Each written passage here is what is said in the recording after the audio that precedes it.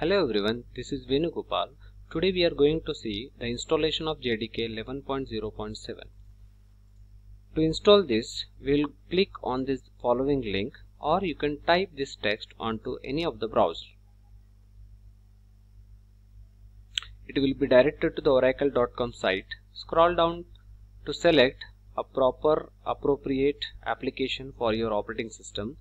For my system, I am going to select Windows 64 exe file.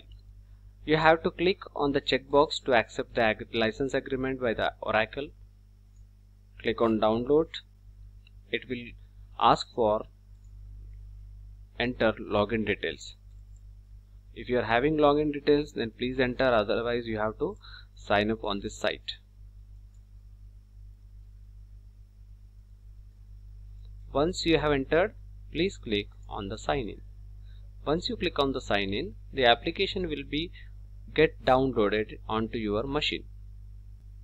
Go to downloads folder where the application has been downloaded. Now see, you double click on this JDK 11.0. Once you click on the application, it will ask for, do you want to allow the changes? You have to click on yes.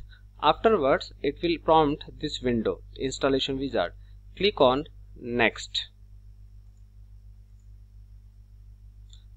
After that, you will get this window. Don't do anything, it will by default select development tools. Click on next. Before clicking on the next, you are observing this path. You please note down this path onto your notepad and save it. It may require enough further use. After clicking the update, it will update all the components and register onto your machine. This will take some time. And finally, you will be prompted with the window Java IC Development Kit 11.07 successfully installed. Here you have to click on close to complete the installation process.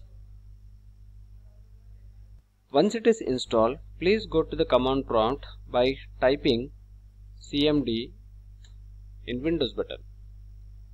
Now here type java-version and click on enter. Okay, if you will get such kind of message, that means we need to set the path variable on your system.